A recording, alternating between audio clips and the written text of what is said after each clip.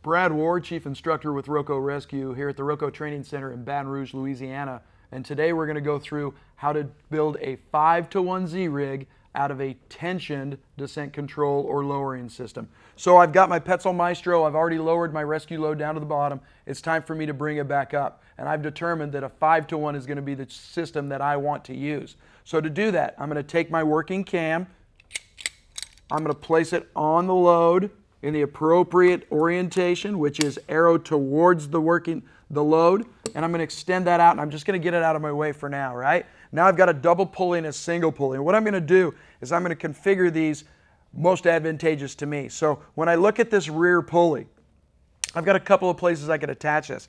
Here I'm using the anchor plate, so I could go to the anchor plate, but if I want a really compact internal system, I'm going to use a Beckett plate if my system has one. Because I'm using the Petzl Maestro, I have that Beckett plate available. So I'm going to take a carabiner, I'm going to put it into that Beckett, I'm going to roll it to accept my change of direction. And now I'm going to open that up, and I'm just going to leave that in position right there. Now I'm going to take this front pulley, and I'm going to open up both plates. And now I can set that forward of my single change of direction pulley. So now I'm going to come in and I want to wrap this in a coil so I keep most things internal to those two lines that are running parallel to each other. So I'm going to bring this in, turn into the inside, and I'm going to put that pulley on that bottom loop.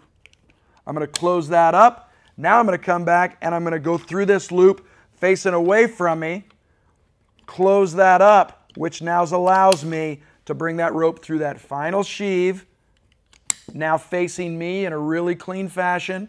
I can now connect my cam to my pulley to finish my 5-to-1 mechanical advantage. I'm going to extend that out, giving that some rope, and now you can see I have 1, 2, 3, 4, 5 lines attached.